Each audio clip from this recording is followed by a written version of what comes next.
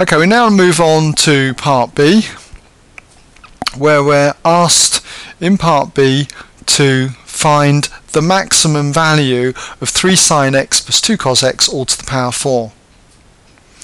So if we're looking for the maximum value of that, let's just put the max value, okay, of, and we'll copy it down as being 3 sine x, okay, plus 2 cos x all to the power 4. Okay, now we know that this expression in the brackets, okay, we've just seen that it's equivalent to this up here, root 13 sine of bracket x plus 0.588. So finding the maximum value of this to the power 4 is the same as finding the maximum value of this quantity on the right here to the power 4. Now the trick to this is that you should realize that if we take the sine of any angle, whether it be in degrees or radians, the sine of any angle will always be a value between -1 and 1. Okay? Now if I'm to get the maximum value of this function, it must be root 13 times the maximum value that this can give, which we've just seen would have to be 1. So the maximum value would be root 13 times 1. So finding the maximum value of this function here to the power 4, okay, would be equal to finding the maximum value, okay, of this thing to the power 4, which, let's just delete that out, sorry about that, is going to end up being then root 13, because that's the maximum value of this, all to the power 4. Okay? Which in turn is going to equal, well, root 13 times root 13 is going to be 13, and if you then square that again, you will get 13 13s, which are 169. Okay, so the maximum value then of that is going to be 169. Alright then, so that's part B done, and we now move into the final stage, part C. So let's just put part C down, and we've got to solve an equation. We've got to solve the equation 3 sine x plus 2 cos x, okay, equals 1. And if we're to solve this, then we've got this function back again. We've obviously got to pick up on the first part. Alright, so we know that the left hand side here can be rewritten as the square root of 13, okay, times the sine of x plus the alpha. So plus alpha. Now I don't want to use the rounded version, okay, because we've got to give final answers to 3 decimal places. So I'm just going to essentially put a few more digits on alpha.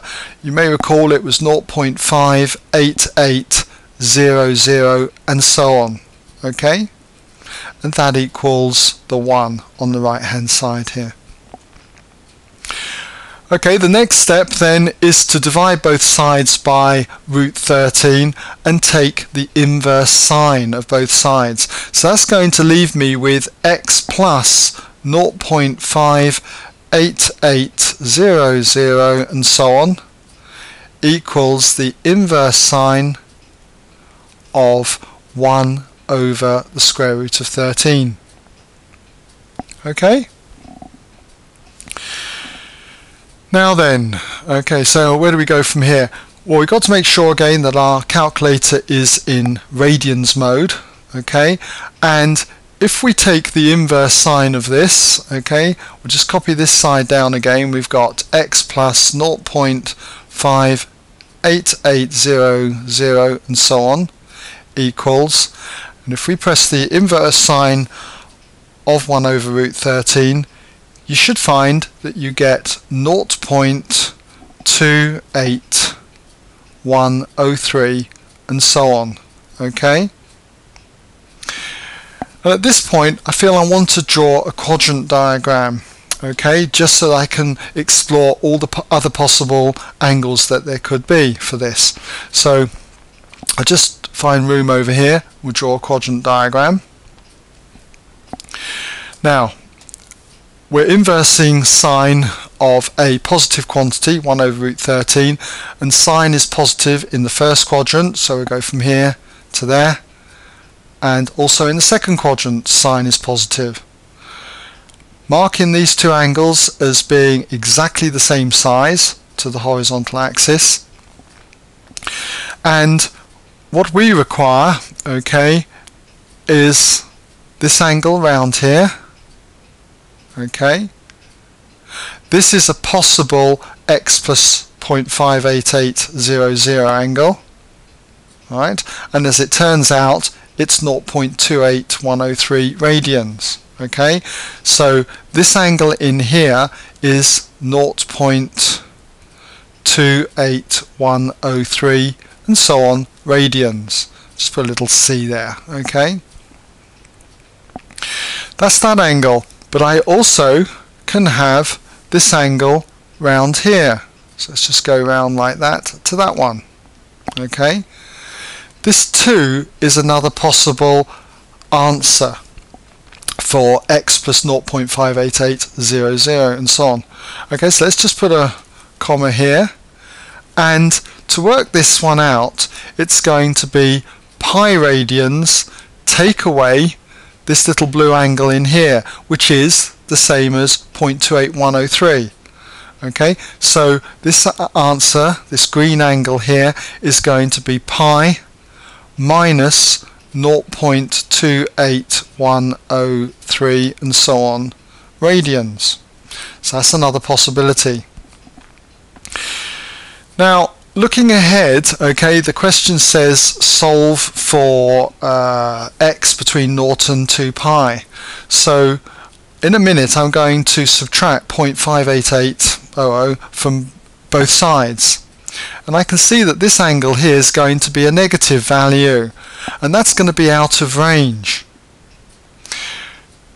But when I take it away from this angle here, that's going to be in range. But there is also another one that I mustn't forget. I should go round again. I should go round again by another 2 pi radians from this red angle here.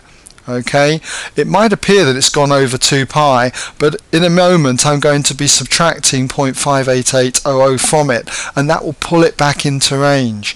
So if I put a comma here, the next possible answer is going to be 2 pi minus 0.28103 and so on. So I hope you understood that. Okay, now if I take 0.58800 from both sides, it's going to leave me now with x equals, okay, this angle here is actually going to turn out to be a negative value, and that's out of range, so I'm going to forget that. Okay, but if I work out this, okay, and take away 0.58800 from it, okay, what I find that I get is 2.27255, okay, and so on. And if I do 2 pi minus this and take away 0.58800, I find that I get 5.9762 and so on. And we're asked to give our answers now to 3 decimal places, so that means I can wind up the problem and say that to 3 decimal places I get 2.273 radians, okay, so put a little c there, and I get 5.976 radians, and I'll put here both to 3 dp, 3 decimal places. Alright, so I hope you've understood that, and that now brings us to the end then of question number 6.